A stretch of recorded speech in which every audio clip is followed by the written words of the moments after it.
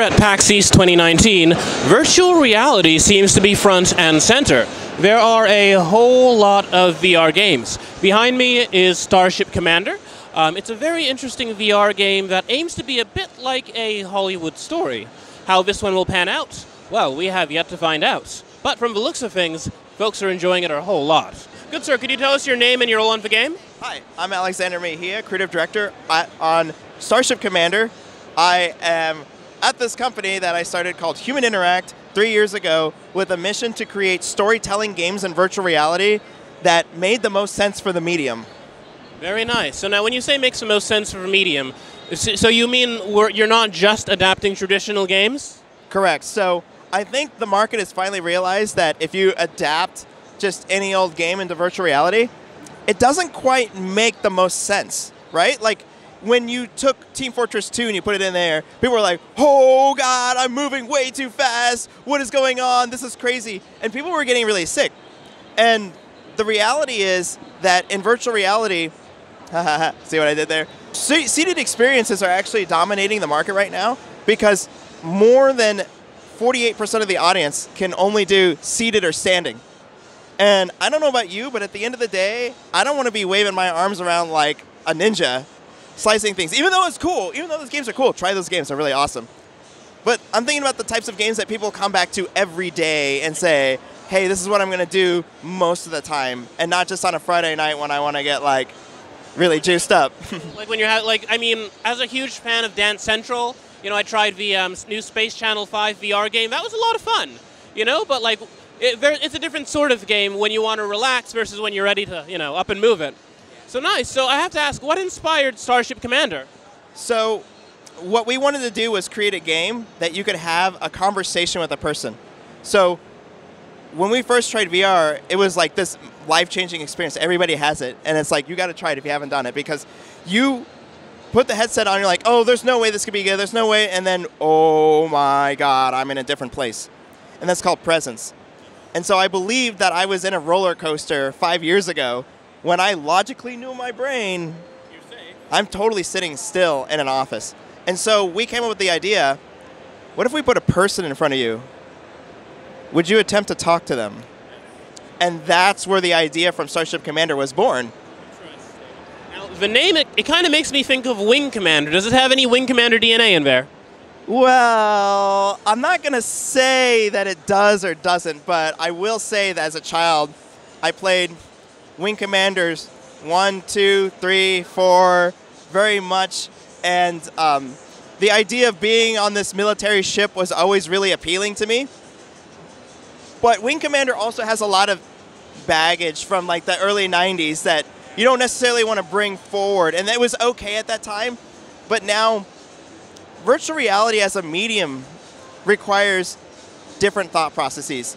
You know, what works in a book is not the same as what works in a movie. And it's not the same as what works in a game. And it's not the same as what works in virtual reality. So what we've built is a ability to make you the main character of the story. So instead of watching some guy on the screen being like, oh, I wouldn't do that, I wouldn't do that, I wouldn't do that, you get to do it. And not only do you get to do it, but you get to say it in the way that you want to do it. So I know for a lot of people, they want to play it really serious. They want to be the commander. Okay, do this, take off the missiles, do that. And for me, I want to play it kind of like a comedy where it's like, oh yeah, let's just go on with that. Okay. Oh no, they're attacking us. What should we do? And so you've seen a lot of success with that in shows like The Orville. On TV right now, where people are calling it like, this is a better Star Trek than Star Trek. Their words, not mine, right? And so everybody has this concept of what's good and what's bad. And virtual reality's strength allows you to unlock that for yourself instead of some director sitting in a chair in Hollywood writing what he thinks is the best. Very nice. So now let's say that folks want to try this. Where can they play? So Starship Commander Arcade is in virtual reality arcades right now. You can search for VR arcades near me and call them up and ask them if they have it. You can also go to our Twitter page, which is @human_interact, and you can take a look. It's the first post up there. You can find the map of the confirmed locations we have. Now, Just because it's not a confirmed location doesn't mean they don't have the game. Okay, so now there's another thing I have to ask. I ask this of everybody. What is your favorite game of all time? Go. Quake. Very nice. 1996, Quake. We actually play it every year on our stream. During it, and then next to that would probably be Doom. 1994's Doom. So we play that every December because that's when the game came out. And then we play it in June. That's when Quake came out. Every year. So like 6 months, Quake 1, it's free to download. It runs on everything. I don't care how bad your computer is, you can play it. And then same thing with Doom. We play that. Yeah, it runs on a calculator, dude. Your phone has more power than that. The laptop you got has more power than that. So if you like Quake or Doom, join us every year on our Human Interact stream. Have you ever done Quake Live? Yes, I actually have a video about Quake Live. Oh, sorry, Quake Champions. Quake Live came and went. It was basically a remake of Quake 3, but honestly, I played them all, but there's something about the original Quake that really grabs me even to this day that like Quake 2 and Quake 3 don't do. You know, in a lot of ways, Quake 3 is a little bit of a faster game than the original Quake, but the overbalance of the rocket launcher and the lightning gun and having those weapons assigned along with like having to search the map in a competitive sense is way more exciting to me than what they've done to essentially balance the game. Yeah. So let's say that folks want to find out more about Starship Commander. Where can they go? They can go to our Twitter page at human_interact, and they can find out there, or they can search online for Starship Commander.